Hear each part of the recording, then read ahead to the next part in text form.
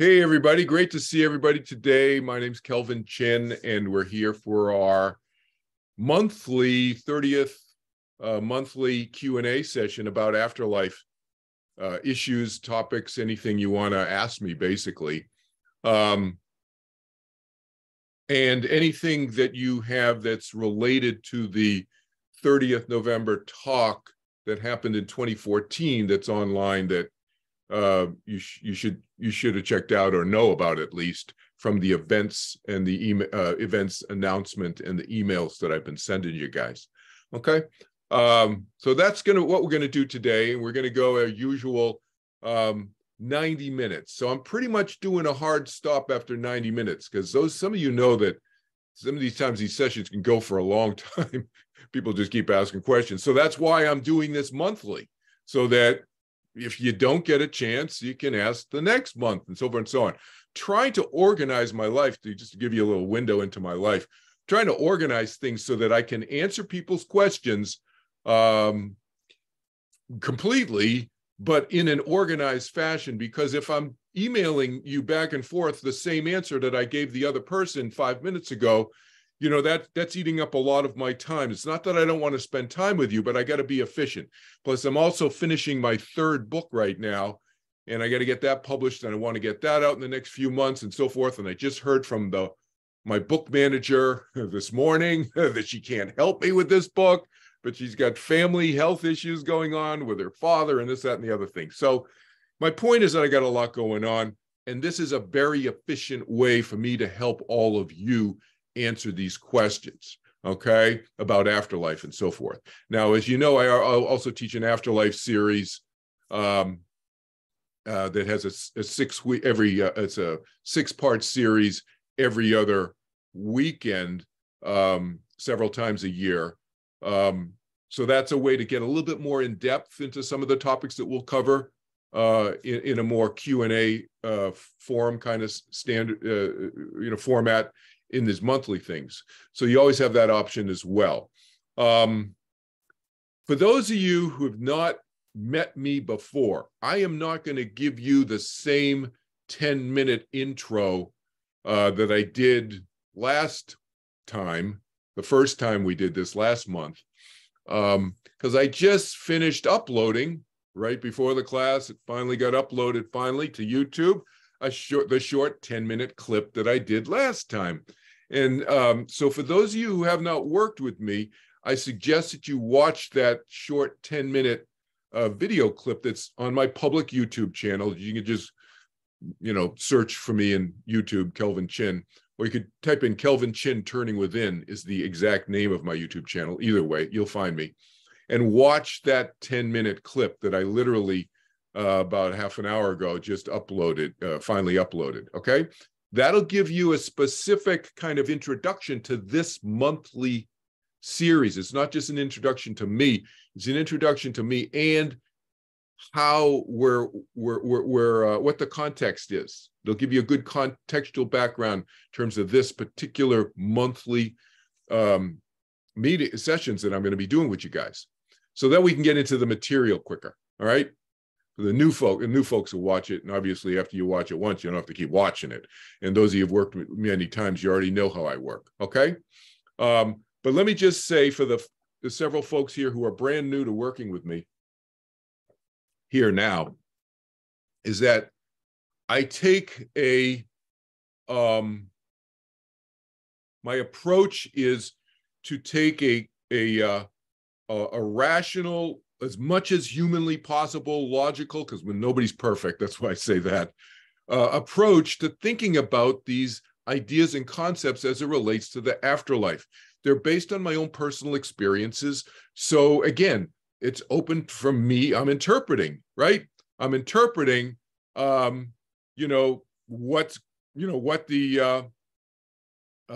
my experiences are. That's the thing. So hold on one sec. So like I was saying, just in terms of my approach, just a very, very quick overview, is that I'm here to help people. and I look at through the as much as possible a logical lens. These things are based on my own personal experiences, so I'm interpreting them, obviously. You'll hear me talking about some people and individuals who have religious histories with many cultures. I do not take a religious approach to what I'm teaching and the way I'm teaching. So don't be confused by that, okay? Again, if you're new and you have any questions about any of what I just said, feel free to ask me, in the context of our sessions here, for any clarification on that. But as I said, I suggest that you watch that 10-minute video that I just posted on my YouTube channel. And I am going to include a link to that video now in all my future events and so forth, so that new people will go just click on it and watch it and then be introduced, so we can just dive right into your questions sooner in these sessions. Okay, so who wants to go first? Anything at all? Go ahead. And if you could, since I'm going to post the recording of this and send this all to you who have registered for this series, for this session or in past sessions, everybody's going to get a recording. It's going to be recorded in Zoom in terms of speaker. So if you want to turn your camera on and be seen when you're asking a question, feel free. If you don't want to, you don't have to, okay? But just a heads up on that. So why don't you go ahead? Who wants to go first? Questions. I have a question. Oh, Sharon, yes. And I understand that, and I love when George, prefaces, before, speaking, that you don't have to believe me. You know what I mean? You can totally. In fact, I want you to question. And I'm just wondering if, and forgive my voice, if it's, what is the purpose? Is the purpose, because some people are saying, well, it's a movement. And when people hear movement, they think, going back to gotta have revolution, like it's a movement. Like, what is this? Sharing information? Is this, do with it what you will with this information? Is this, okay, people are going to gather together and have another project, a movement? So I'm curious as to, and it could be not either or, it could be a whole bunch of things of what individuals make of it, but I'm wondering your take on it. I'm just asking a question. Yeah. And I'm very curious also for everyone here, what brings you here today? That's what I'm really interested to, but that's the second part. But yeah, and that's a question to each person to talk about. Yeah. So your first question, it's a great question. What's the context of, well, let's talk about two things. Let's break this into two parts. You got these sessions that Kelvin Chin is doing monthly, but let's talk first about what George Hammond, talked about in the 30th November talk in 2014. So if you haven't watched that yet, I suggest that you check that out. It's just at 30thnovember.com. You have to put the TH in there, 30thnovember.com on the internet. It'll take you to a website, and you'll see there's a video there, a recording of a lecture that I organized. I helped organize that, and my friend George Hammond gave the talk. And basically it was a download from many of the spiritual leaders on the other side who started the Judeo-Christian Islamic Vedic traditions that Sharon was just kind of briefly alluding to. So let's talk about the 30th November talk, and then we'll talk about what I'm doing with you guys here on a monthly basis. So the bottom line on, as George says at the beginning of his talk in 30th November, again, it happened now 8 years ago, over 8 years ago now, just had the 8th year anniversary. It happened in 2014. The main thrust was to share ideas and concepts and explanations about what the thinking was. It was like a pulling back the curtain. That's why he picked the image. If you go to that website, you'll see there's a hands pulling back the curtain. It's like pulling back the curtain on the history of spirituality on planet Earth in those four major traditions. And it was their explanations that was downloaded from the other side and on why they were doing what in over the last 10,000 years in those four major traditions. So it was not to create a movement, it was primarily an explanatory discussion. That's primary what that talk was about.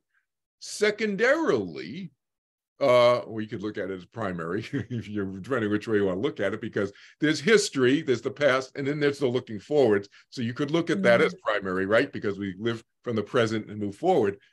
Was the planting of ideas and perceptions and new perspectives by those same spiritual leaders. We're talking Jehovah, Jesus, Shankara, who started the Vedic tradition, or he didn't start it, but he was one of the early progenitors of the Vedic tradition.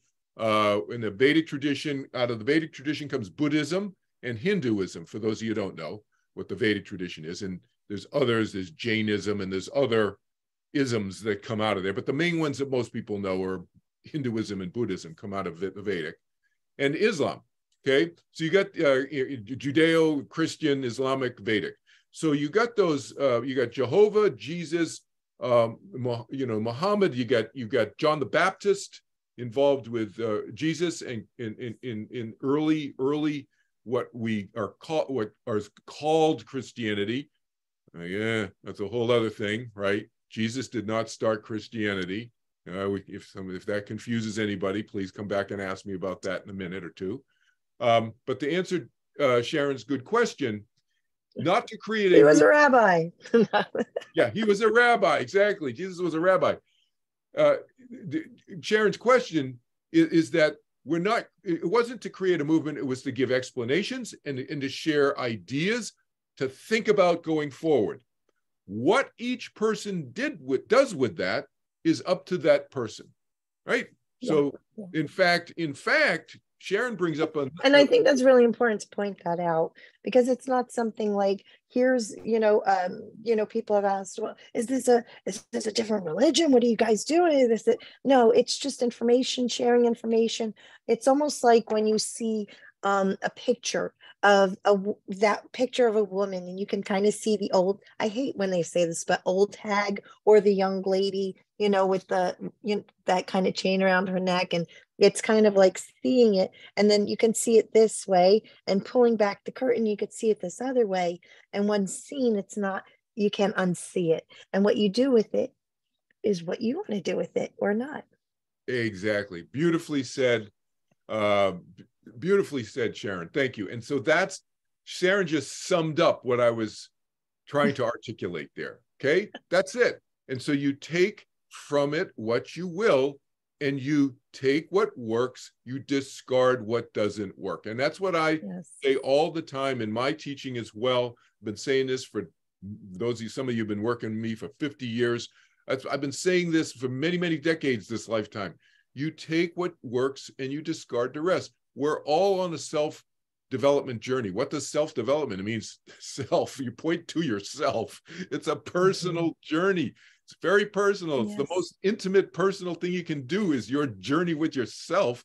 So we all have to figure it out ourselves. I mean that seriously. Yes. And George also pointed that out with the message of that time of the gurus is over. It's you're utilizing your own free will, your own discernment. And people say, well, is this right or wrong? Is this the right thing or not the right thing? Which way? How should I do it? Should I listen to what George is saying? Should I accept? You want to listen. It's all about your own, taking that own empowerment. It's actually really cool. Yeah, beautifully said. And to segue to let's say, jump off the diving board that you just put in front of me, Sharon. Jehovah and Jesus, I say Jehovah and Jesus, but also Shankara and Swami Brahmananda and the others there too. But I often say Jehovah and Jesus because personally I came out of a Christian background, growing up and so forth and so on. So their names are more familiar to me. The personality now that I've had communication with them is more familiar. But they would underscore what you're saying and say, you can still believe in them as God or whatever you want to, but they're not encouraging that. They're not saying that you have to, and they don't even view themselves in that way, okay? They made that very clear on 30th November that they don't view themselves that way. But as Sharon just said, if you want to still view them that way, they're okay with it, Yes. right? And I'm They're going not. to allow others to talk Right. here and just go back on mute. But I Yeah. do want to point out that when I did see the 30th November talk, and well, I fell asleep a couple of times because George's voice is so calming. But then when I got it all, into my brain, I said, "Oh no," because I had as we all do sometimes, had this tumultuous relationship with our well-meaning adults, hopefully in our lives. And I said, but I always viewed God, God the Father, and George said, you could still view him like that, and you can also, but seeing that image both ways. So I can kind of still say, okay, God the Father, but also, oh yeah, this is also this really, energetic, powerful kind of energetic being that, kind of like all together with these projects that, for the betterment of mankind. So I can see it both ways. It's not an either or, and that's all I'll say for the moment. But thank you for doing these, and thank you for being here. Oh, but thank you for saying what you did and asking and sharing your perspective on these things, because it's so valuable for people to hear other people besides me talking about this, and hearing how other people have processed and synthesized and digested these concepts in their own way. Because Sharon, you heard Sharon express some of the similar ideas, but in her own way, differently from me, and it's beautiful. Yeah, and so then my take on, in doing this monthly with you guys fits with that and segues perfectly with that, fits together perfectly with that. Because again, I'm not here to change people's belief systems. That's not what I'm here to do. I am here to help you understand from different perspectives. And again, what resonates, you take, and what does not resonate, you shelve. You put it on the shelf. It's okay. I don't take that personally. In fact, I respect that, and I encourage it. I more than respect it. I encourage it. Each person we have to be. We're all independent, free-thinking beings, whether we realize it or not. Sometimes we feel like we're under the control of, our boss at work, or our spouse, our kids, our doctors, our politicians. Sometimes we feel like we're not really in control, but ultimately it really is up to us. And especially when we're talking about spirituality, which is internal. It's like how we are synthesizing and thinking about ourselves in the place our place in the universe. It's so personal. So I encourage everybody to take whatever works that I say that helps you, and you shelve what doesn't. And we are each figuring things out together. And quite frankly, I learn a lot from your questions. Me personally, I do, when you ask me stuff. Okay. Yeah. Anything else? And we in the encouragement of the utilizing of how it works for you, because we are all individuals, and what works for one doesn't work for the other. And I like how you said that, people can say, here's the rituals. And when I say rituals, I am going there, religion, spirituality. And you said what people think and feel on the inside. People can have religion. They can go, they can pray 5 times a day. They could go to mass every Sunday. They can, do Shabbos every Friday and light candles or whatnot. But what are you really thinking about inside? This is a bunch of baloney, or, I really think this, but no one knows what you're actually thinking and feeling inside. So it is that personal relationship of what works for you and what doesn't. And that's a beautiful thing. That's individuality. And I know you talk about this a lot, Kelvin, of that, our free will thinking. Yes. And Jesus and everyone in that movement is very much for that. Yeah, free will, exactly. And to give you guys a quick example, I see a question from Kim, and we'll get to your question in a second, Kim. but some of you know that I help people with death and dying issues, and I help people who are, you know, who have fears about death and dying. You know, I have my first book, Overcoming the Fear of Death, and so forth.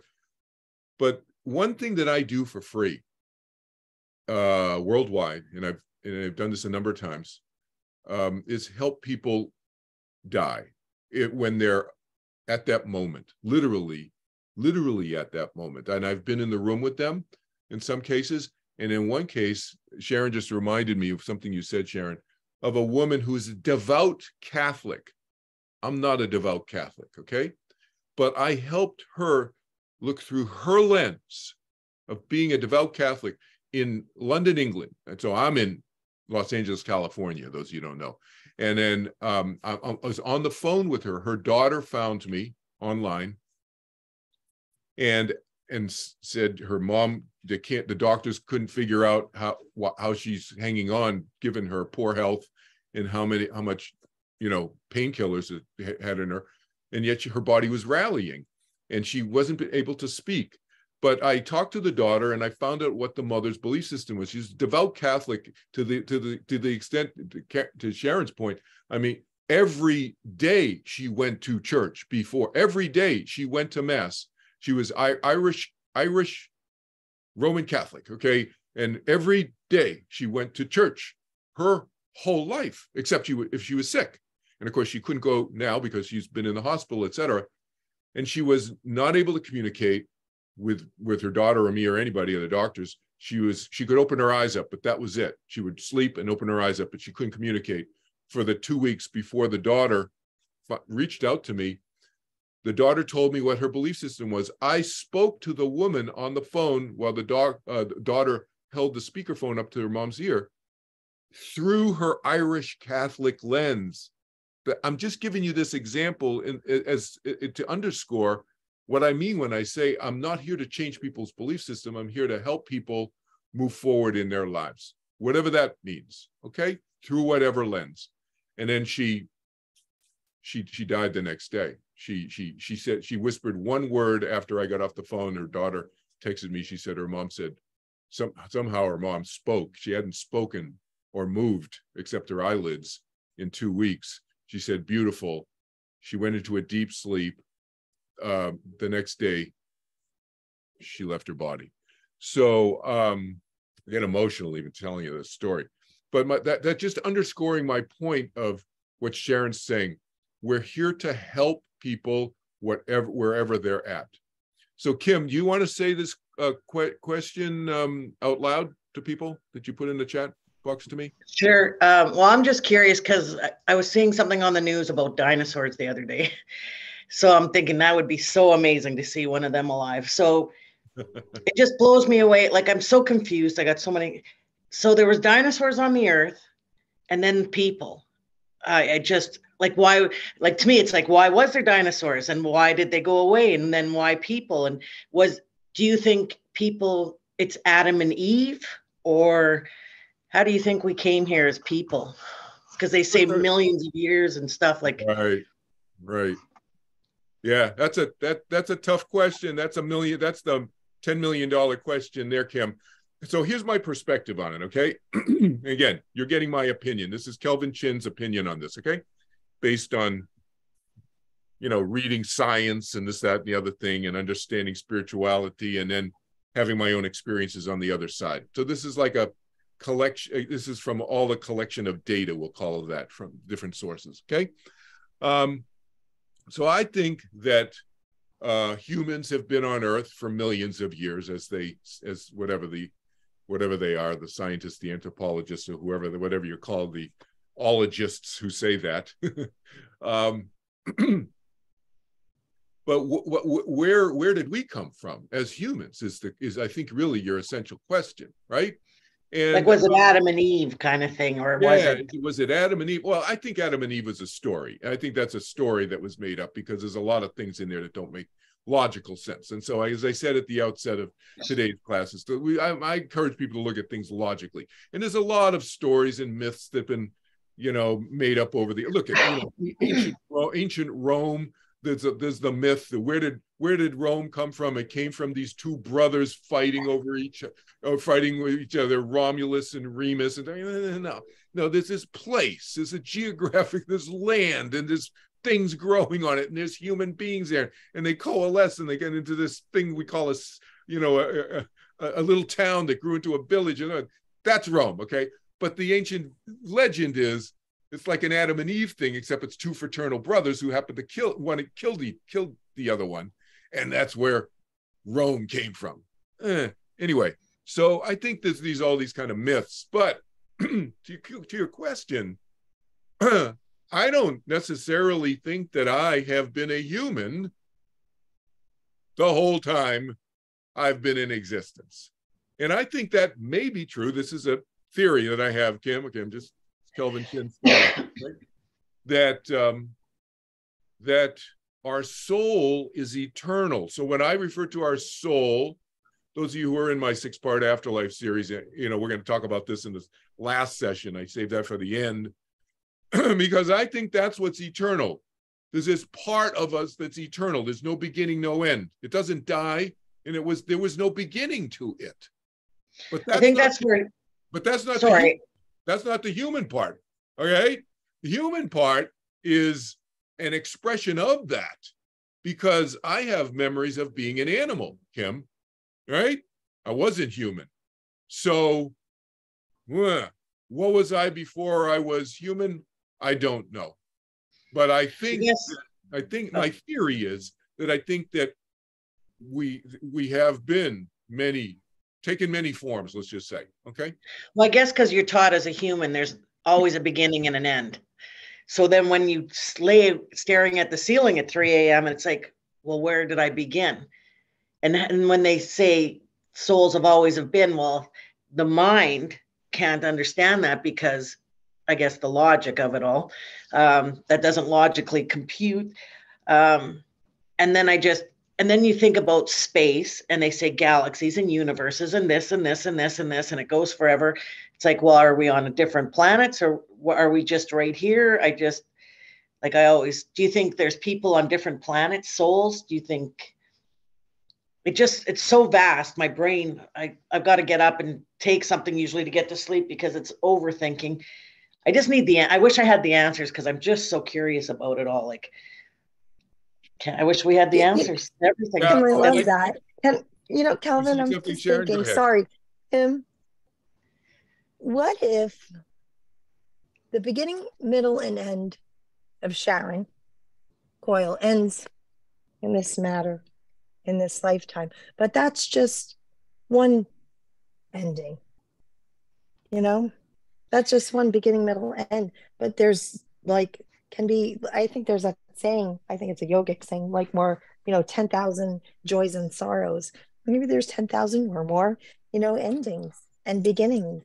It's look at the relationships, going through a divorce right now, beginning, middle, end. But I may have another relationship, right? I guess my logical brain's always, where's the beginning? Where's the very beginning? Didn't all this have to be a very if there might be no answer, and I don't know if I can handle that. I'm holding up a selenite crystal, which I love so deeply. Where's the beginning? Well, but it had to. Where's the beginning on it? To me, it's like it had to have formed somewhere. Anytime I get an answer or something, then I get another question. It's like, but then where did it form? Where did it this? Yeah. Well, I'm going to give you an answer that's not going to be an answer, but it's going to lead you to an answer. All right. Okay. So, I'll give you that first, and then I'll give you what I can say about this, because there's only so much I can wrap my mind around this. Okay, so the first part is George Hammond, who gave the 30th November talk, has written a book about this that's not published. Okay, it was published and then it was taken out, and he's going to start republishing everything. I can't remember how many books he's got, 12, 15 books, something like that. But one of them relates to this idea of what you're talking about, Kim, is this concept of eternity. All right? That's what you're talking about. That's why you can't get your mind around it, because eternity has no beginning and no end. And so, well, how can you talk about that? Okay. So I talk about that at the beginning of the I talk about that at the end of I begin to talk about it, is what I was trying to say.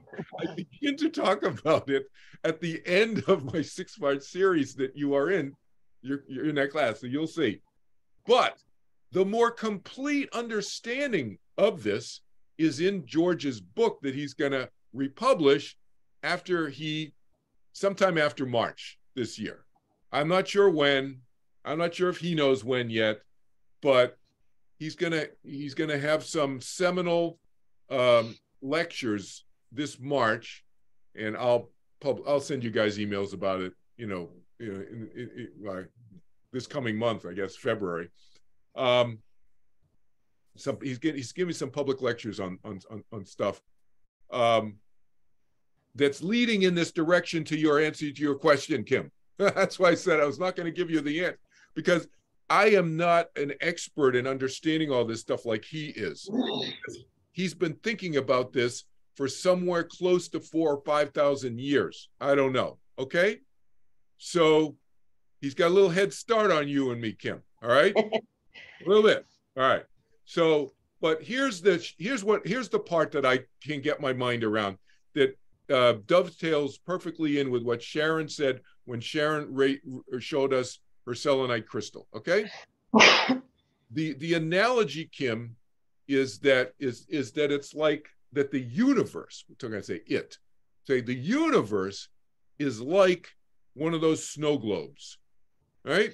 You know, the snow globes with little plastic fake snow in it. You shake them up and the snow goes over there and it kind of lands again. It's like, imagine the universe, George has said to me, imagine the universe is like a ginormous snow globe. And it's just, and it's like, and it's not a physical thing, because, you know, analogies, you have to, whenever you're doing analogies, you have to give a physical thing, because you're talking about abstract concepts. And that's what the analogy does, is it gives a physical form to an abstract concept. That's what an analogy is. Okay. So the analogy breaks down, obviously, because it's not a physical form of the universe. It's energetic. But imagine, just back to the analogy, Kim, snow globe, tons of little, and all of those little pieces of snow are you and me and every being in the universe, et cetera, et cetera, et cetera, et cetera. And it can get rearranged. It includes the planets, it's not just minds, consciousness, it's everything and it can get rearranged because you shake it up. Okay. And so that's the general concept. Now, how you get your mind around the essence of your question, Kim, in terms of the beginning and end thing, that's where I cannot help you with. The essence of the last thing you said. Okay. It's just, it is what it is. It's like, so there is no beginning, no end. So let me say to you this way, I'll say it, and then we'll go to the next person's question in a second, because this is so abstract. The way I can look at this from the reverse side, if you want to think about it this way, is that if there was a beginning and end, and things were able to be figured out in that way, then the concept of entropy would dominate. Now, do you know what entropy is in physics? People know entropy means chaos. It's like if you left your house right now, you died, you left your house, and nobody went into your house for the next 1,000 years. What would they come back and find? A bunch of dust and probably some plastic that would still be around after 1,000. right? But all the glass probably would have been broken or turned into dust and crumbled, right? Even a lot of the hard objects, the wood would be dust in 1,000 years or 5,000 years, right?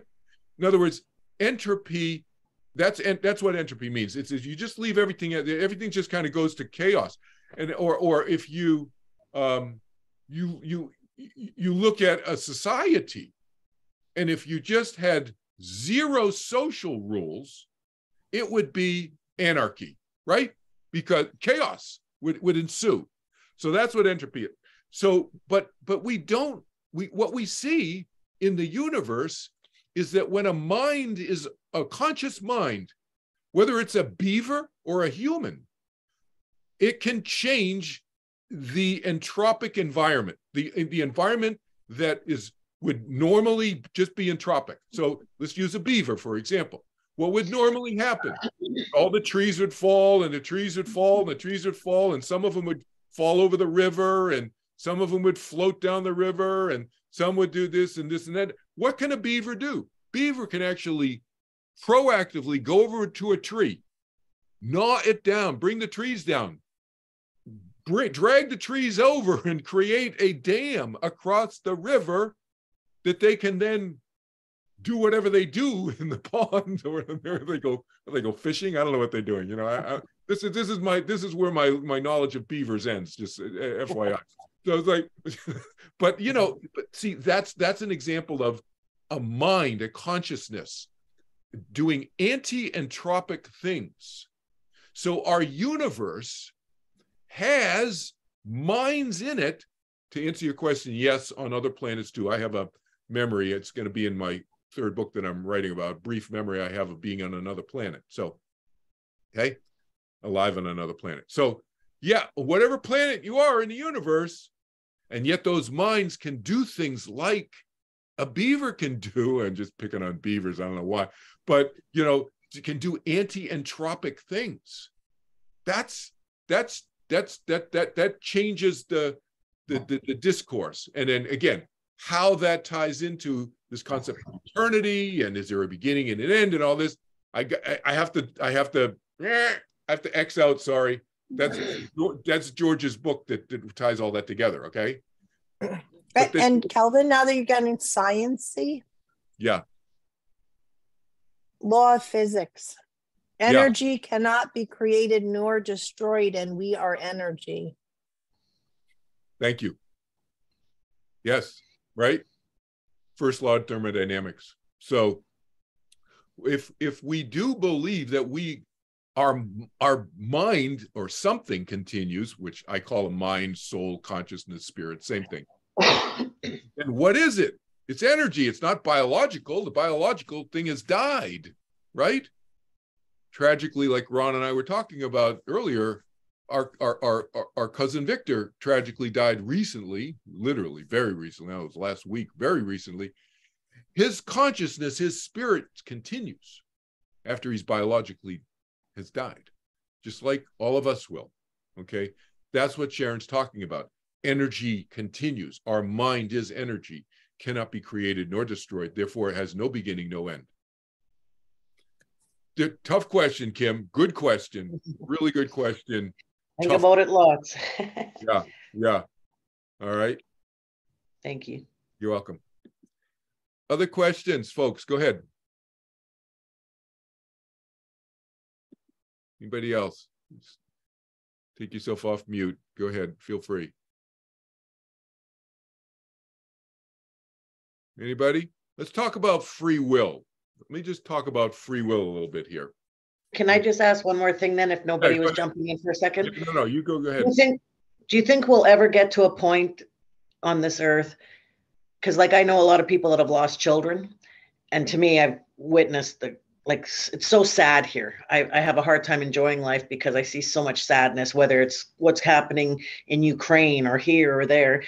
Do you think we'll ever get to a point that we're so sure that we won't be as sad when people pass? We'll learn to more celebrate them going back home, or do you think we'll ever get that?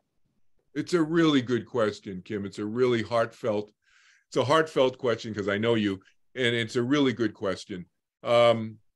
It's I hope so. That's my hope. That's why I do what I do, is for people to get more comfortable with the dying process and the losing the loved one process, at least from an understanding standpoint. We can never, ever get used to the losing the loved one process from a heart standpoint, right? From a grieving standpoint. But to the extent that I can help from an understanding that they're okay, that they're not suffering, that they're not physically in pain anymore, that they're not being punished for what they did or how they died or whatever, especially those who have taken their own lives. There's this whole religious thing, which is completely wrong, about, making people feel guilty and whatever about that. No, that's not correct. So to the extent that I can help mitigate and relieve that kind of pain and suffering for those who are still here, those are the folks you're talking about. Yes, I hope we can continue to do that. To answer your question, will it ever be down the road, a world where people are more? I hope so, but who knows, Kim, because it comes back to this free will point that I just started to say. And I see you want to share something, Sharon, in a sec. But the one thing about free will is that we don't know, Kim. We can't really answer your question, really, because everybody's free will is always at play, and some people may just not be so interested in the same things you and I are interested in, Kim, in that regard. Well, right? I never thought of it that way. Yeah. I think some people enjoy suffering, so they don't seem to ever want to come out of it. It's easier for them to stay in that suffering, but yeah, for some people it is, and it's a sad thought, but here's a perspective on this. It's an experience that hypothetical person or people you're talking about, Kim, it's a perspective that they've developed for many, many lifetimes. That's not a new thing. If somebody who really enjoys suffering and feels like they can't do anything about it and so forth, that's somebody who's been enslaved a long time and has not yet found their power within. That's a tough, and it's sad. It's sad. Do you think someone can die of a broken heart? Like Lisa Marie Yes. Presley, her son. Yes. My first thought was, before I even heard how she passed, I thought, oh, she died of a broken heart. It just because like I said, I've known a lot of people to lose their children. But yeah, do you think we can will ourselves to leave here without physically committing suicide? Absolutely, yes. No question about it. Our mind is more powerful than we realize. That's one of my messages in all of my classes, right? We don't realize how powerful we think our mind is like this little, I'm making a decision to pick this glass up and drink it. We think that's all our mind is. My mind, thinks and makes decisions. No, that is an important part of our mind when we're driving a car or when we're drinking water or we're giving a lecture. Okay, fine. But our mind is vast. It's huge. And yes, it has that power. And it has that power too, Kim, like you said. Look, I'll tell you a quick story. Some of you know my friend Jerry Jarvis. And Tom, you didn't know him, but you and I learned TM together, Tom, back in 1970. And Jerry was the national leader of the TM organization in the US then. And tragically, Jerry died finally, in 2018. I say finally, he was 85 years old. So at least he was, he was in more advanced age. But it's tragic because I miss Jerry dearly. But his wife, to this point, Kim, when Jerry died, I mean, Debbie and Jerry were together since, I think they told me they were 18 years old. Wow. And Debbie maybe she was 82 or something like that. Jerry was 84, 85. And when Jerry died, we all said, we who knew them well, they gave Debbie 6 months and she died 2 months later. Okay. You know, I went and saw her. I held her hand after he died. I sat on the edge of her bed and I getting a little emotional. I held her hand, you know, and she was just beside herself. She says, I don't know what I'm going to do. I don't know what I'm going to do. I said, Debbie, you know, everybody loves you. You stay here as long as you want, but whenever you're ready, you can go. You go hang with Jerry. 2 months. So, yeah. I mean, quick story on them, how close they were. They worked at the Congressional Record in Washington, D.C.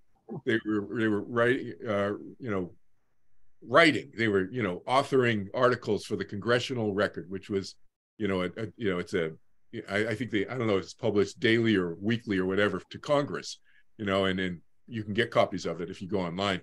Anyway, they were, right out of college. And back then, sitting in these metal desks, and they were like half a dozen people in one little room, at their own little desk, but you don't have any privacy there, and it was against the company rule, the office rules, the agency rules, government agency rules to date each other. You couldn't do that. So what they did was they would write each other love notes. This is, it's just Jerry and Debbie when they're 19, 20 years old, 20, 21 years old. They're writing notes to each other, crumpling them up, throwing them in the wastebasket. And then the other one would go later, sneak it out and they get love notes and then they're like, yeah, let's go have lunch. And so they have to have lunch together really far away from Capitol Hill because in DC, because, they didn't want to be seen. And that's how they met. So, that would be tough. Close they were, Kim. That's why I tell you that story, and for how long, So yes. Well, that's like the Queen. I figured she wasn't going to last very long after being with him for 70 years. I didn't think she would live very much longer after him. Right. And then there's my mom who had lung cancer, stage 4, 7 years ago, and they said, well, kind of, you got this, and now we're 7 years later, and the doctor's like. And my mom's like, no, I'm not going nowhere. Yeah. Thanks for sharing that. Before we go to Amy, Sharon, did you have something you wanted to share? I just wanted to say to Kim, because you're probably like, who is this?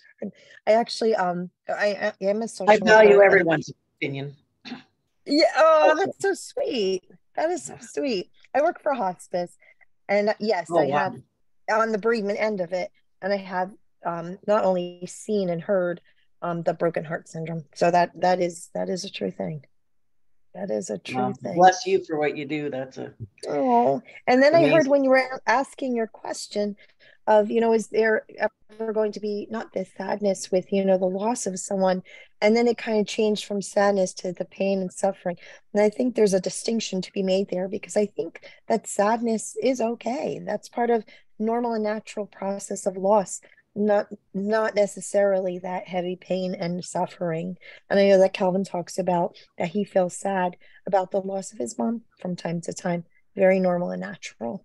So that distinction between the sadness and then that when it turns into that complete, pain and suffering, inability to move forward, with the grief. Yeah, it's a beautiful distinction there, because a lot of times people hear the word grief and they only associate that with the sadness part. And to me, I will always be grieving the loss of my mother, because I'm always going to be sad about not being with her physically here on planet Earth since 1982, when my mom died suddenly. That said, I've obviously been able to move forward in my life because, as Sharon said, I don't have the pain and the suffering from it like I did immediately when she died.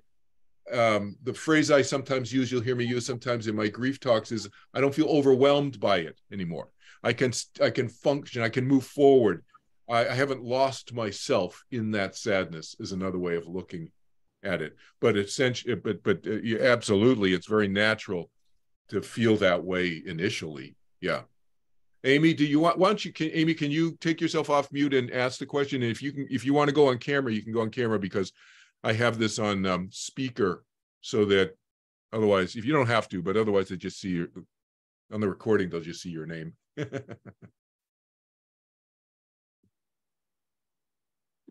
Amy, you there? Amy. Maybe she stepped away. Let's see. Teresa, do you want to ask your question? The one I put in the chat? Yes, or any question. The one you pick, any of them. Go ahead. Ask the one on the chat, or you ask anything. Go ahead. Well, I actually, I'm an animal communicator, and but even though I am, I still have trouble with being exceedingly sad when animals die.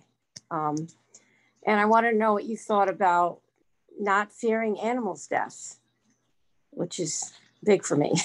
Yeah, well, again, are you wondering what happens to them? They go to the same place we do, if you want to call it a place. Yeah, the same thing happens to them when they die as we. And we can still see the animals who we have a connection with soul-wise. They have souls. First of all, just to be clear, animals have souls just like we do. They're no different. They have different biological bodies, et cetera, obviously. But they're the same as we are from a consciousness standpoint. Not only that, but there are some animals, you could argue, that are more self-aware than some humans. Animals are not all stupid or unconscious. I'm going to mute. I'm not sure who's rattling around, but I just muted everybody. You can take yourself off mute, Teresa, if you want to ask more.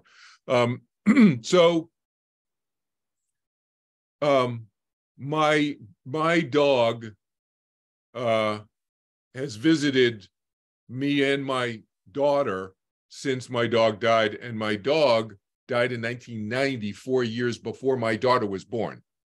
You follow that? So she didn't even know my dog, okay? And one morning she woke up. This was when she was 5 years old. She's 28 years old now. And she just told us this. She told her mom and me this recently, for like 6 years ago, when she was at university. But she thought, oh, no big deal, because we talk about death and dying in our household. My kids are like, hey, okay, fine. So, but she just told us recently that she woke up evidently right after my dad died in 1999, and saw my dad and my mom at the foot of the bed, and my dog sleeping with his head on my ankle like this. This is my foot, okay, underneath the covers. And his head he would do this. My golden retriever dog, Shogun, his name was Shogun. He would put his head, rest his head, so he was like physically touching me a little bit while I slept, okay? Not to disturb me. She didn't know that that's the way he slept, but that's what she said. She told us. I said, wow, like she didn't even know that. I didn't have pictures around the house or whatever, my dog or whatever. So we're very, yes, we can communicate with them, and they're there. I've had a friend of mine, I helped a friend of mine's cat transition in Austin, Texas a few years ago. And he came and visited me. Sterling came and visited me like a few days after he died, and let his mom know he was okay. I heard him meowing in my apartment.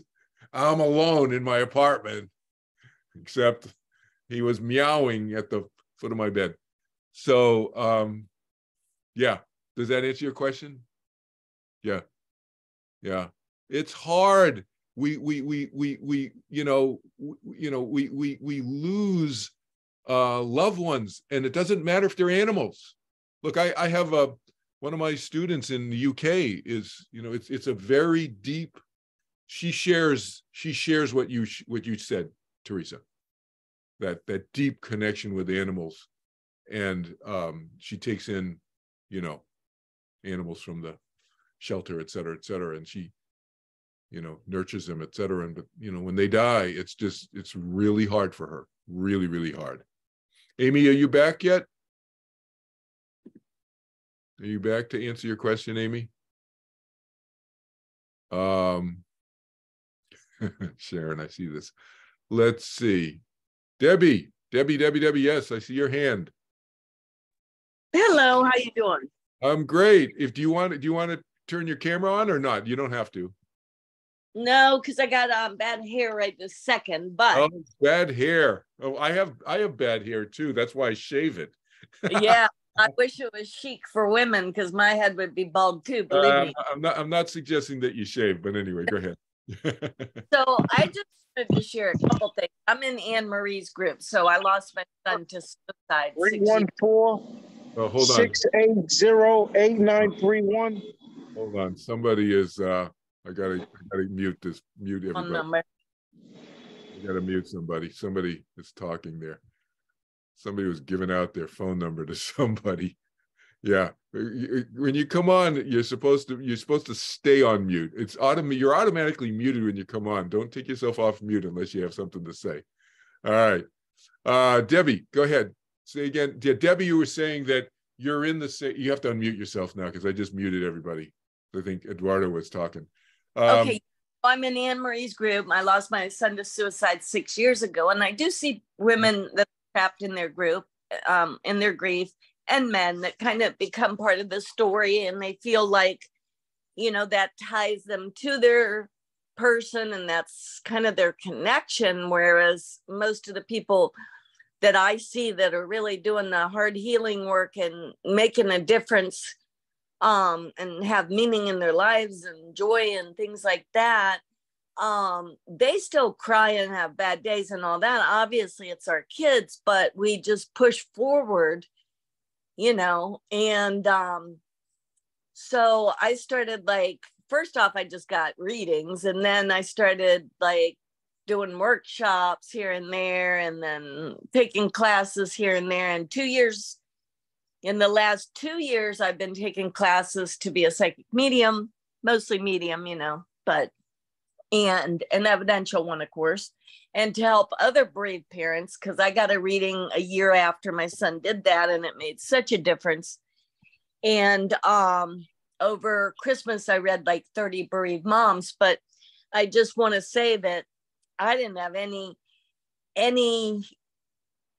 experience as a kid, nothing. I didn't have much of a religious foundation, really per se, a little tiny bit of Christian, but they wouldn't take us. They'd set us on a little bus for a while.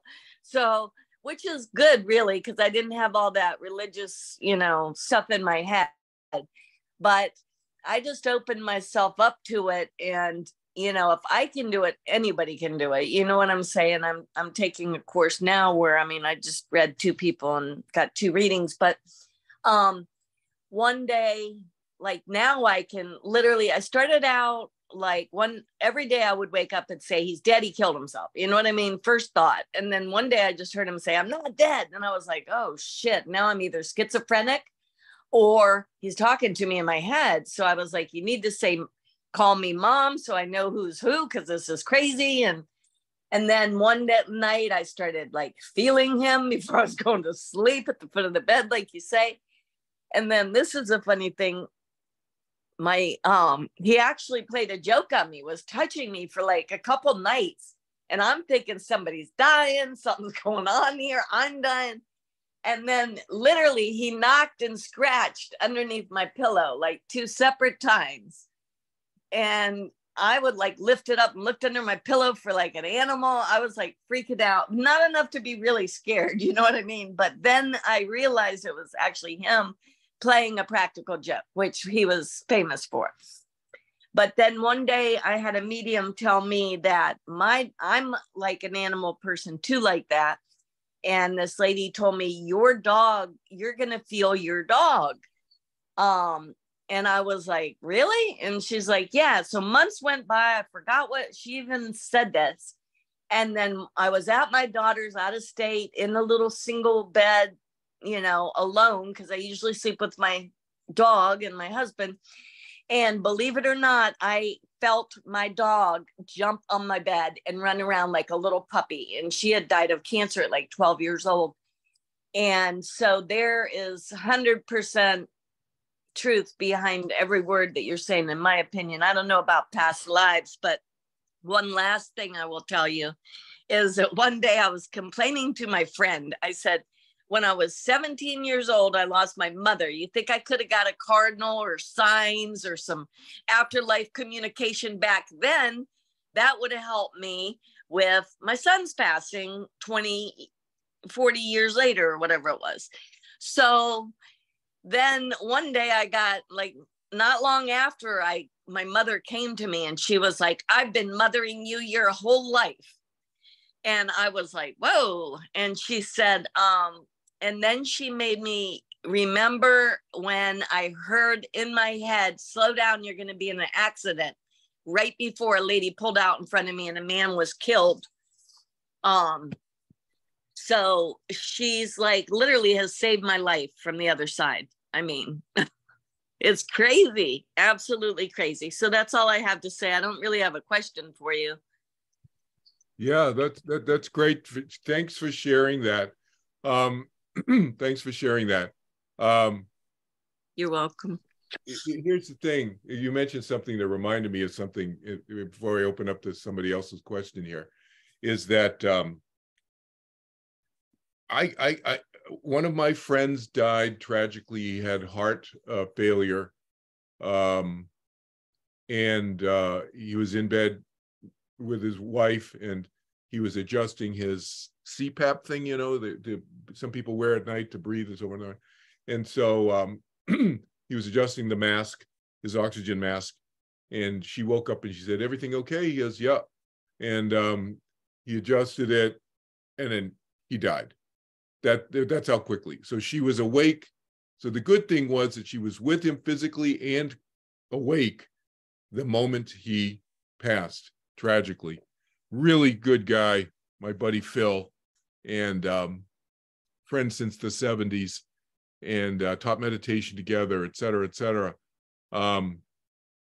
back then anyway, and stayed in touch all these years, all these decades. After he died, maybe a month or two, some of you who've taken my meditation class, you know I meditate with you. When, you know, we meditate together, I actually close my eyes and meditate. I'm not sitting here reading the newspaper or something. I actually close my eyes. I'm meditating with you guys. And as you guys know, and if any of you haven't taken my class or do some other form of meditation, you should always take a rest period after you meditate. If your teacher hasn't told you that, tell your teacher that they should be telling their students to take a rest period after. It's really, really important. So I went and I laid down. You don't have to lie down, but, you know, I always like to lie down if I can, if it's convenient. So I meditated with one of you guys, one of my meditation students, and I laid down afterwards like I usually do. And when I'm doing that, I'm meditating with you. I have my phone on vibrate, obviously, so I don't get any phone calls during our meditation together. And I have, so the phone is on vibrate, and I put the phone on mute so that if I get a text message or something like that, it sneaks through. You're not hearing any buzzing or vibrating or whatever. And so I put it on mute also. And I go lie down to rest. So you and I are resting. You're across the world, wherever you are, and I'm here in my room, and I'm lying down resting.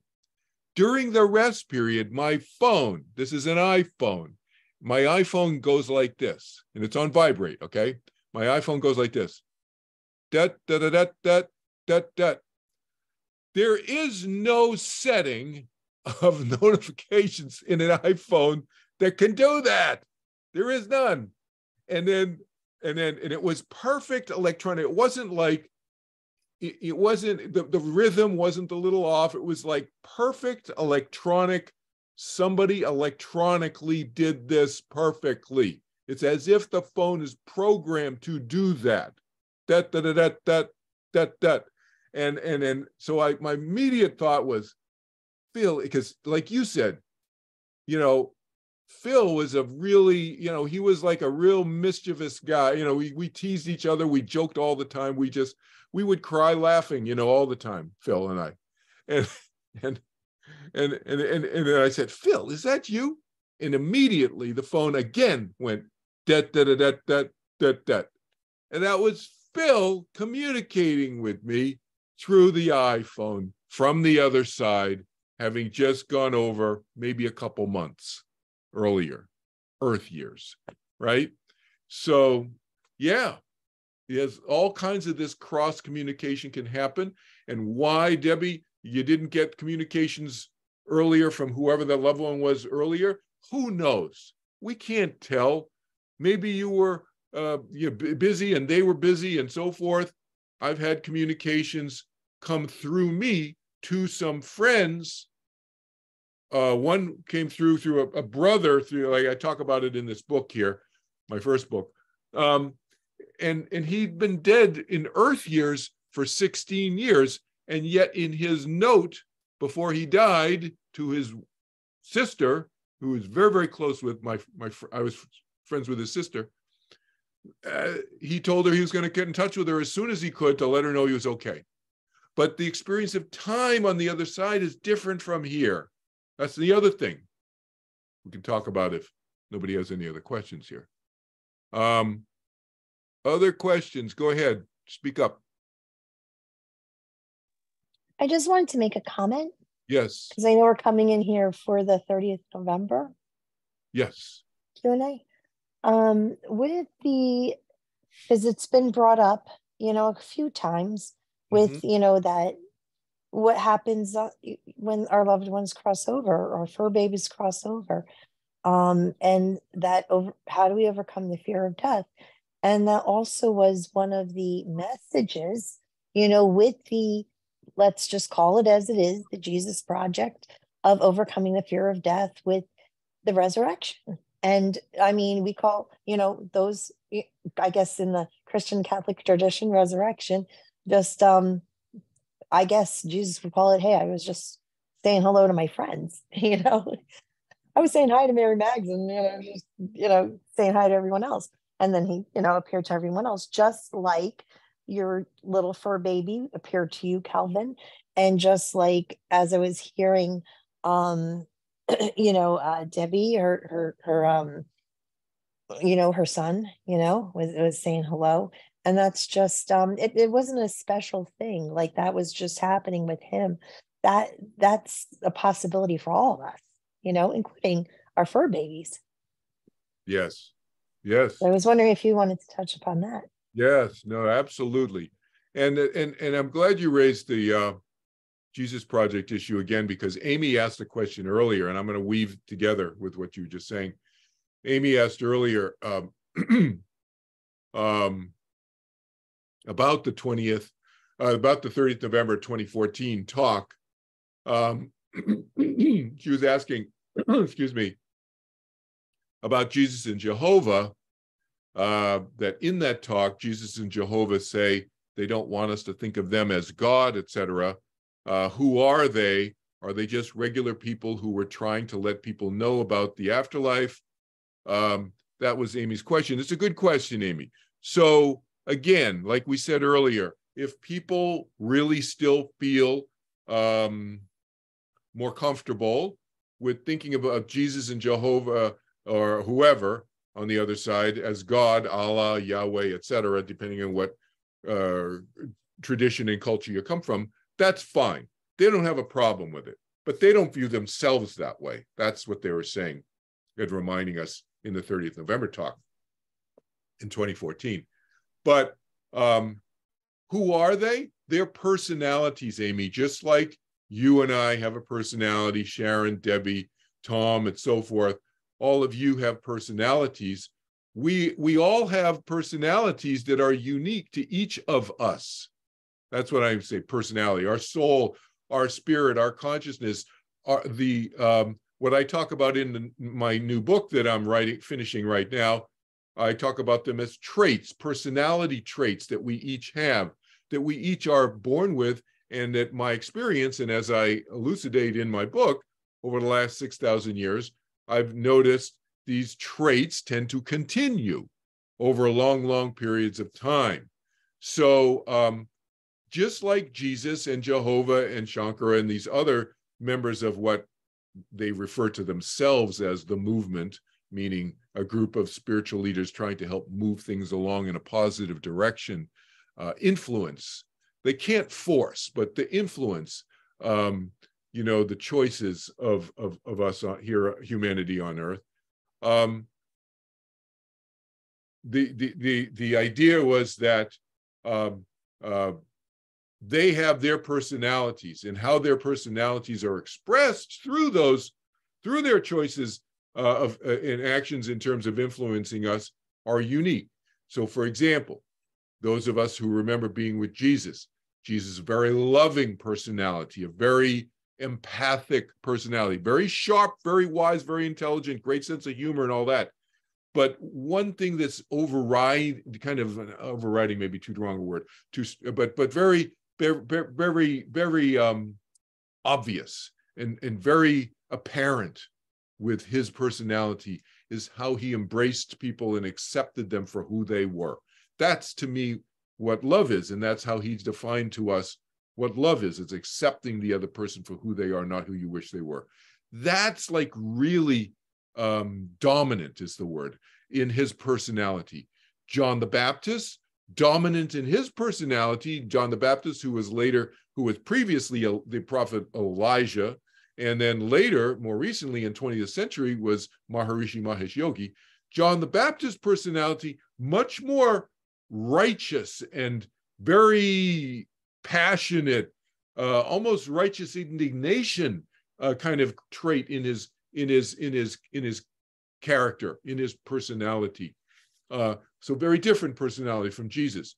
So their personalities, very powerful personalities, for sure, Amy, but personalities nevertheless, and they want us to view themselves in relation to us as more like friends, that Jehovah and Jesus, John the Baptist, Buddha, Swami Brahmananda, pick a guru or some spiritual leader, view the Buddha, for example, more as their friends than as worshiping them as divinity, or, to use the word Sharon reminded us of, gurus, not the guru disciple and not the divinity relationship that we have gotten used to.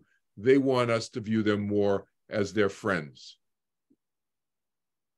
Yeah. Yes, Kelvin. Yeah, sure. Go, why don't you? Yeah, you want to go, Lorraine, and I'll go to Ron. Go ahead, Lorraine. Okay. Yes, please. They don't want us to view them like that, but I mean, our grandparents instilled in our head, that's who you're going to pray to. You ask them to help you. They're there for you. So then what do you do? You go with what we said always at the beginning, right? Right. But you go with what you feel is comfortable, not what your grandparents or your great-grandparents or your parents told you. What do you feel comfortable with? Look, my parents, my father, until my father died, I thought I was crazy, like what, after my past life, what, Ron knew my dad. Ron's my cousin.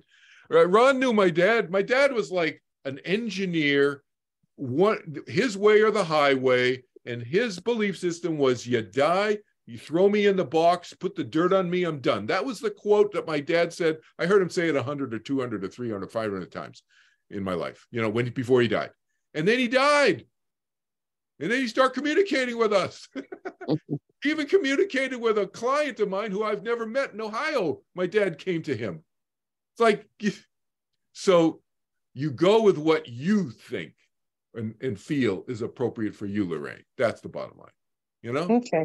I just don't, if they don't want us to view them that way, then we should. They don't. That's the way Amy framed it. And it's not incorrect, but I would reframe it a little more gently. I would say they're not encouraging us. They're not encouraging us to view them that way. They're totally okay if we view them that way, any of us view them that way. They're okay with that, right? But they're not encouraging that. Whereas if look, call a spade, and Jehovah's okay with me saying this. you know, back in the Old Testament days, whether that was, you know, Sharon knows the Bible backwards and forwards. I do not. But so Sharon, you can correct me if I'm off on this, but let's like 4,000 years ago, whatever it was, Jehovah was more, let's say, permissive in allowing people and maybe slightly encouraging people to think of him in the way that you're talking about, Lorraine. Right? Yeah, he's changed his mind on this and he's more open. And the reason he is, this is a very, very important point to understand. And he's made this very clear to me that he wants me and others, not just me personally, I mean, any of you, we're seeds, okay? I'm a seed, you're a seed. I'm just sharing seed thoughts with you. If they resonate, share it with others. But he's made it clear to some of us that he wants it known that he became clearer in his own mind about the obedience. We'll use the word obedience, Lorraine, okay? The notion of be obedient to God notion, and or obedient to Jehovah, Allah, Yahweh, however, you know, whatever culture speaks to you, you know, people use different, you know, names for that personality. What became clear to him more recently in the last several earth years is how that allowing that obedience, and maybe even he encouraged it a little bit, Lorraine, you know, what, 3,000-4,000 years ago, whatever it was, led people down the road to indirectly, without him intending this, an unintended consequence, as they say, was people potentially allowing themselves to be abused by abusive people. Because obedience means devotion. And if you have blind devotion, which is not what he was encouraging, but people will go down that route, and you've seen this, Lorraine, I'm sure, in religious communities, where people are blindly devoted and they'll do whatever a God tells them, whether the God is somebody in a church, or their God is their husband, or their God is their boss at work. You know, God, I'm putting gods in quotes here, right? You know what I mean? They're the authority figure, okay? They blindly follow whatever, they could be abused by that person if that God figure, the authority figure, is not a nice person, is a cruel person, right? And so he has seen that. Now, he is not a cruel person. So I know I don't have concerns about Jehovah, but Jehovah has concerns, and neither does Jehovah have concerns about himself, but Jehovah has concerns about us. We who follow blindly others, we might lose our discernment and then follow unintentionally, follow an abusive spouse, right? Marry an abusive spouse and then think, oh, but I'm in this marriage and I have to be honorable and devoted to my husband because that's the culture that I come from, or the belief system I come from, et cetera, et cetera, et cetera. You see how that cascades, Lorraine, right? Mm-hmm. Yeah. It leads to enslavement and potential abuse. So it's like, no, he said no. So he's emphasizing, since 30th November, this notion of free will. We need to make not follow others blindly. Listen and be influenced and be taught by people. That's okay. I'm a teacher, but I do not want you to follow me blindly, Lorraine, right? I want you to think. That's why I say that at the outset, right? Okay? Think for yourself. Does that make sense? Yes, thank you. You're welcome. It's a great question. It's a really important. Yeah. I'm going to go to Ron and then Ron and Harpo or Sharon. It was next. I'm not sure. Go ahead. Okay. Thank Ron. you. Yes. So I just thinking about, these four major traditions from that 30th November talk. And here in my little meditation group, we threw the I Ching. And when we do the I Ching, we're asking the question to the sage or whoever. And so my question to you is, maybe the sage could be from Jehovah or Jesus or, the Vedic traditions or whatever. But anyway, I'm just wanting to throw that concept out. Who are we connecting to when we're asking the I Ching for guidance? Really good question, Ron. The bottom line is, I don't know, but the bottom, more important line is this, maybe the top line. The top line is we need to discern and see if whatever information we get makes sense to us and apply it accordingly, or not, depending if it doesn't. And so, to me, the source matters less than the information. And I had that conversation with George on day 2 of him telling me that he had this download. My question to George the next morning, so this, those of you who don't know the history, and I'm going to go to you next, Sharon Coyle, and then Harpo, and then Sharon Shigoyan. But the quick side note on this is that when George got the download from the other side, it was a 90-minute download that then eventually turned into 11 months later into this 30th November talk. He called me. I was the first one he called after he got this download, and he told me this. And then the next morning, after we both slept, I woke up, and the first thing I asked him was basically your question, Ron. It's basically I said your question to, right? In paraphrase, your question to George, okay? And we both agreed that even if we weren't sure, we assessed the information, and the information seemed to make sense to us, and we would go forward with the request to share this. So that's how objective, that's how skeptical, or I don't know, questioning, whatever you want to call it, George and I, we both are, as it relates to anything, this side or the other side for that matter, okay? So I suggest that you look through that lens also, because there's nothing wrong with what you're doing, Ron. The I Ching, tarot cards, people learn tarot cards. Go to a medium, whatever. It's like whatever. I don't throw water on any of that stuff, but discern. That's all I suggest, is that always discern, and then you decide, right? And if whoever the being says that there are, and if you go to a medium, different from I Ching, I know, but they say, well, I'm so and so. Okay, fine. Okay, what do you got to say? That's what I started saying in 1986 when they come to me. I was like, hey, you call yourself whatever you want. What do you got to say to me? Is it useful for me or not? And it wasn't. I just, Okay. Sharon Coyle. I'll go to Sharon Coyle first. I have such a quick comment, because I know we all have our communications. For me personally, my communication, I know it's like, I know that, who was it? Forgetting the woman who, I believe it was Lorraine, does, he want us to think of it this way or that way. And they can only speak to really something strongly that, for Jesus, he really, really doesn't mind you calling him anything, but really, really doesn't like this, but is okay with this. That's a doesn't like this.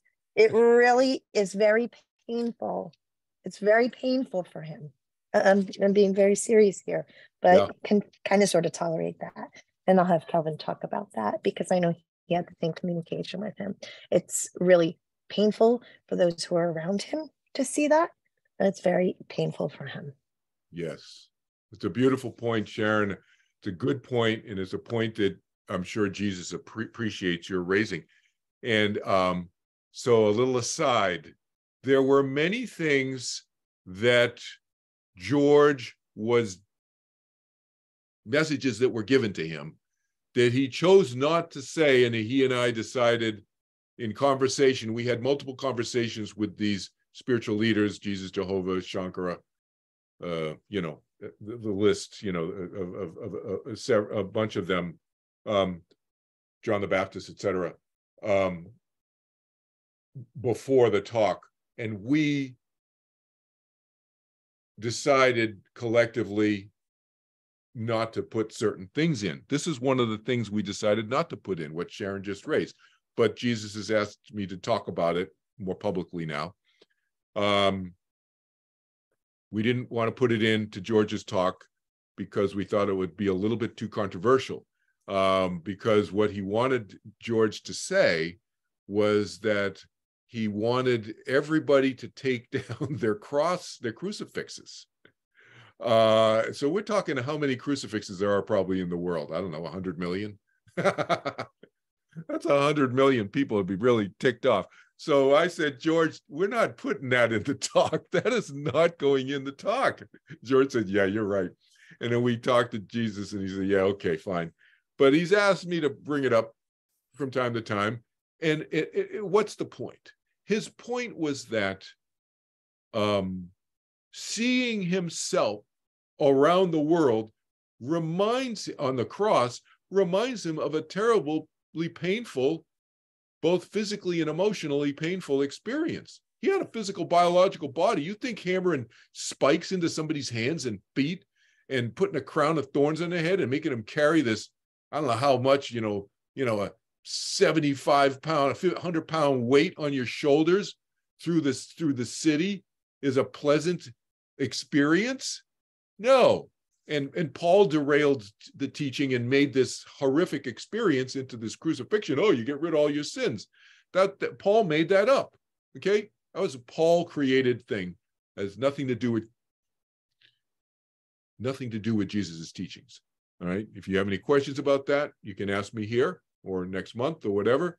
But I'm just going to leave that at that. It was a morbid thing. Yeah, morbid and sad, as Sharon said here. It's terrible. So and he understands that there's, that connection to the cross. So he's okay. He's okay with that. He's compromised. Don't take them all down. But please, the thorns, the blood, the nails, the dead body, please. It's really painful for those who are there and for him especially. Exactly. So the plain cross he's okay with, the bleeding, the blood, all those horrific ones. See, because that's Paul. It also underscores Paul's teaching. It was not a Good Friday. Yeah, exactly. It was not a Good Friday. Yeah. I'll just leave it at that. Thanks. Nothing good about that Friday. Exactly. And it was it kind of reinforces Paul's teaching, the blood and all that one. That one does. The crucifix with all the blood, because Paul's whole thing was that Jesus suffered for you. And that appeals to people when they're in a bad state. I understand that, but it's a terrible message. It's a terrible message, and it's also false. Didn't happen. Yeah, it's a good point. The analogy that Jesus shared with us that he wanted George to say, that George decided not to say in the 30th November talk, Jesus said, for all you out there who are mothers or fathers of children, would you like it if you had dozens of pictures on your mantle over your fireplace of the baby crowning as you were giving natural childbirth, as the baby's crowning, and the look of the mother's face as that's happening, the agony and the pain on the face of the mother as that's happening? Yes. And it doesn't even have to be the baby. It could be, our loved ones who have crossed over. Are we going to put pictures of them? I have a picture of my grandfather. I don't have a picture of my grandfather in his last moments with the oxygen and all decrepit and gray and everything else. It's disgusting. It's wrong. Please stop. Yeah. Sorry. So anyway. We're passionate about these things, right? Thank you, Sharon. This Sharon who just spoke, who was there with us. Yeah. Harpo. And then Sharon Chikoyan. Yeah. Can you hear me? Yes, can hear you. Yes. I'm good, because I've been struggling for an hour and a half to get the sound to work right so that I could be heard. You're good. All right. Now, I understand that on the other side right now, there are about like 75 to 100 or so souls that are kind of like Leonardo da Vinci's that are going to come back to Earth. Did you say that, or was that George? That was George in the 30th November talk. He talked about Right. there are hundreds. He just said Yes, hundreds. that's There right. are hundreds of souls who are watching what's going on down here with the hundreds of souls. He used Leonardo da Vinci as an example. He said hundreds of souls with the genius of a Leonardo da Vinci type person who are observing what's going on down here and planning on coming back within the next several hundred years to help move things along. Boy, I hope it's sooner than that. I was hoping, well, not just politically, economically, but that's within includes from the present too. Okay, yeah, because ecologically we need them. Yeah, so so there's help on the way is the kind of the message, and they're paying attention to what's going on here to try to help out. These are some of the, so George, I said something like, and so instead of one or two coming down in a given generation, right, let's say, we're talking about many dozens and dozens and dozens coming, maybe even hundreds coming down in a generation or two. That's the idea. Yeah. Okay. So yeah, of the ilk of a Leonardo da Vinci type. That was the idea. Okay. Yeah, I hope they like blues harmonica. Because that's what you play, exactly. Yeah. I'm sure they will. Thanks. Yeah, good question. Sharon Shigoyan? Okay, so this is for Lorraine. Yes.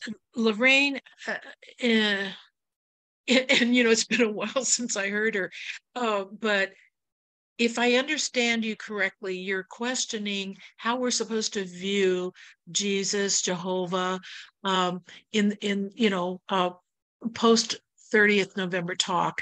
And yeah, it was Amy, but go ahead. Yeah. Oh, it was Amy? Okay. Yeah.